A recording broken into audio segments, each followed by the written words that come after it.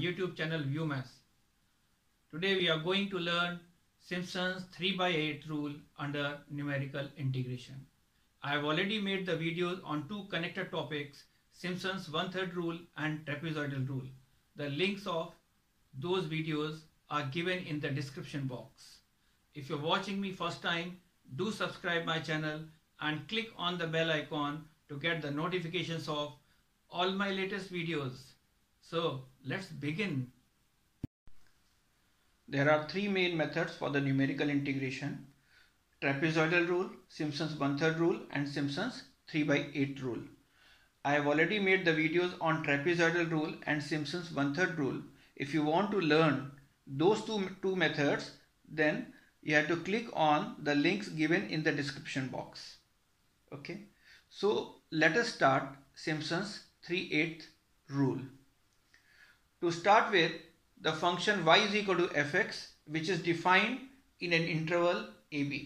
Now you can see that the graph of this function, a random function y is equal to fx, considering some points on the curve a0, a1, a2, a3 and so on up to an. So coordinates are given as x0, y0, x1, y1, x2, y2 and xn, yn.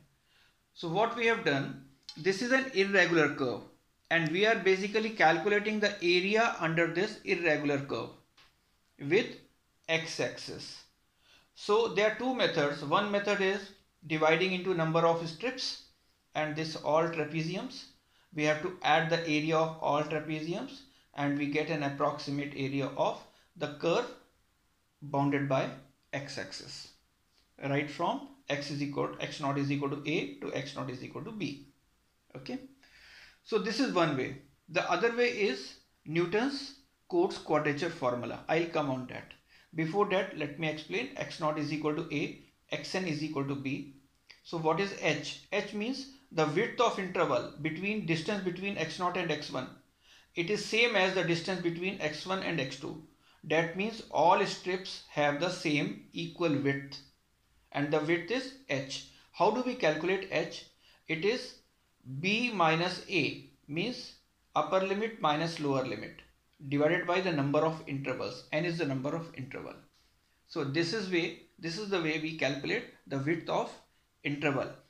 What is the important point in this Simpson's 3/8 rule? The most important point is the number of interval n should always be in a multiple of 3. Suppose if intervals are given as 5 or 8, we cannot apply Simpson's 3/8 rule because 5 and 8 are not the multiples of 3. That means to apply the Simpson's 3/8 rule, the number of intervals should be minimum 6. So at 3, actually 3 can also be there, but 3 you cannot apply. So it should be 6, 9, 12, 15, 18, 20, this way. Should be in a multiple of 3. Okay. So let us come on the proof part of this formula. So using Newton-Cotes quadrature formula. This Newton-Cotes quadrature formula is called as the father of numerical integration. Why it is called as so? Because all the methods, trapezoidal rule, Simpson 1/3 rule or Simpson 3/8 rule, all these methods are derived from this formula only. In this formula, you observe what is this Newton-Cotes formula: x0 integral x0 to x0 plus nh fx dx is equal to h n into y0 plus n square by 2 delta y0 plus half n cube by 3 minus n square by 2 delta square y0 and so on. Here you know h is called as the width of interval. What is n? Number of intervals. What is y0? This is ordinates. What is delta? It is a forward difference operator. Okay. So now in this formula, if you substitute n is equal to 1, then you get trapezoidal rule. If you put n is equal to 2 in this entire formula, wherever you find n, you put n is equal to 2, you will get Simpson's 1/3 rule. And if you put n is equal to 3 in this formula, you get Simpson's 3/8 rule. So after putting n is equal to 3, see, and extending it to x0 to x3, x0 to x6, x0 to x9, okay, so in the multiple of 3, we generate this formula. What is this formula? Integral a to b fx dx is equal to 3h by 8. So Simpson 3 by 8, you start with 3h by 8, y0 plus yn, extreme ordinates, plus 2 times sum of all ordinates multiple of 3, y3, y6, y9 and so on, plus 3 times all remaining ordinates, y1 plus y2 plus y4 plus y5 and so on. So what is the easy way to remember? Integral a to b fx dx is equal to 3h by 8 x plus 2t plus 3r. X means extreme, y0 plus yn, 2 into t. 2 into t means the multiple of 3, okay, and 3 into r. So 3 times r means remaining ordinates. So this way you can remember. Now if you are degree engineering students, you definitely focus on the proof with the Newton-Cotes quadrature formula. Otherwise, if you are a student of a diploma engineering or a class 12 student and want to learn this method, then just focus on this formula. Remember this formula and practice how to apply this formula in the problems. There are mainly two types of problems in Simpson's 3 by 8 rule. The first type is computation table is given in the problem to evaluate integral a to b fx dx. What does it mean? When you see the problem of Simpson's 3 by 8 rule, you have seen, you can see a table over there. The table is already given. This table is called as a computation table, and with the help of the table we had to substitute the values in the formula and to calculate it. So once a computation table is given, this is the type 1, and in type 2 you can see computation table is not given. So we have to prepare the computation table first before evaluating integral a to b fx dx. So this is an additional work in type 2. The computation table is to be prepared first with the help of the given data, and then you have to evaluate the integral. Okay, we'll discuss both the types. Now coming over the use of Simpson's 3/8 rule. What is the first use? It is used to calculate the area under an irregular curve. So if the curve is not a well-defined, it is a random curve, then you cannot apply the well-defined methods. So you know the area under the curve is given by integral a to b y dx. But y is a perfect defined curve. There we can use it. But if the curve is not defined, then we have to divide it into number of strips, and adding all the areas we can apply this rule. So this is Simpson's 3 by 8 or a numerical integration. Okay. So this rule will be applied when the curve is an irregular curve. The second type, this method is used to evaluate complicated functions under integration which does not have well-defined algorithms. So the functions which are complicated and not well-defined, they are evaluated by using numerical integration methods. You can see, you would have seen the integration chapter that the functions are well defined and well algorithms are also defined, the methods are also defined. Whether it is a problem of a substitution or a problem of a by parts, the methods are defined, and using that method you evaluate the integral. But suppose that a random function comes and where no method is defined for that, then we use such methods of numerical integration. And this method is basically used in the research work. In research work, when you do huge research, there is a number of variables available. So number of variables create a very complicated function, and evaluating the integral of that complicated function, that algorithms are not defined. So we use numerical method which gives approximate value. Remember always, all numerical methods gives you the approximate value and not an exact value. Let us discuss the problem of the type 1. So what is type 1? When computation table is given. Computation table is given. So take the example on it. Evaluate integral 0 to 3 e raised to root x dx using Simpson's 3 by 8 rule with the following data.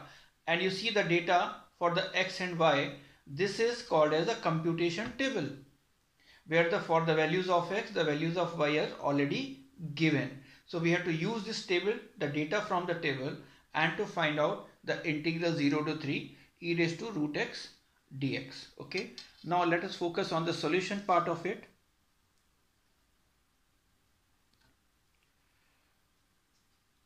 We are writing this computation table again. Same table which is given in the problem is written over here.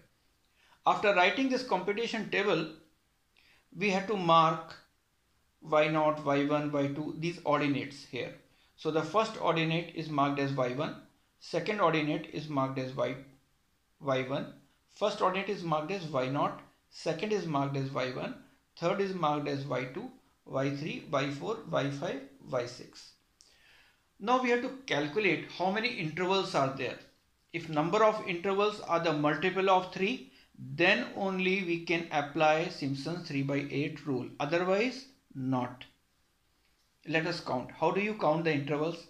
Putting the pen or the finger between the two values of x. This is one interval. Second, third, fourth, fifth, and sixth. So 6 is a multiple of 3. So we can apply Simpson's 3/8 rule. What was the lower limit? 0 and upper limit 3. So a is equal to 0, b is equal to 3, n is equal to number of intervals, which is 6. So what is the value of h? B minus a upon n. B is 3, a is equal to 0, n is equal to 6, and the value comes out to be 0.5. So h is called as the width of interval, and we can check whether the width of interval is 0.5 or not. You can see 0.5 minus 0, 0.5. 1 minus 0.5, 1.5 minus 1, 0.5. So h is same throughout. So we can verify this way whether we are on the right way or not. Now we have to customize the formula of Simpson's 3 by 8 rule for this particular problem. I tell you how we do this.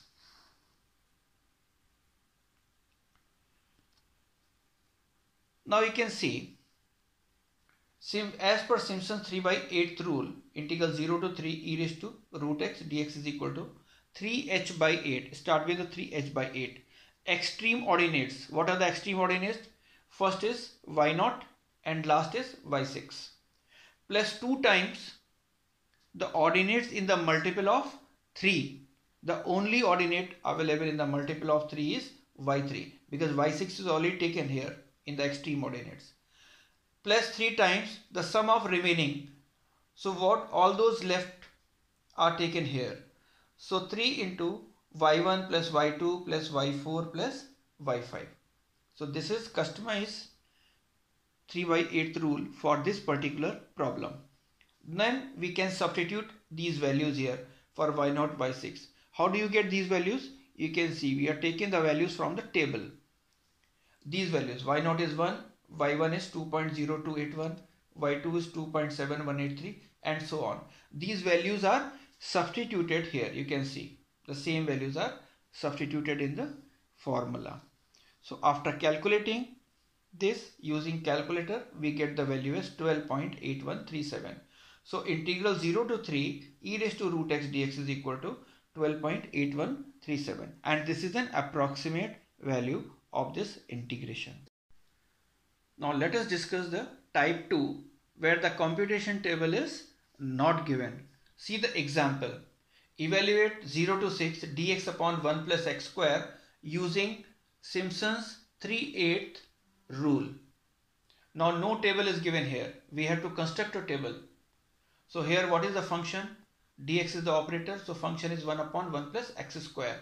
So let fx is equal to 1 upon 1 plus x square. What is the value of a? 0. What is value of b? 6. Okay. So a is equal to 0, b is equal to 6.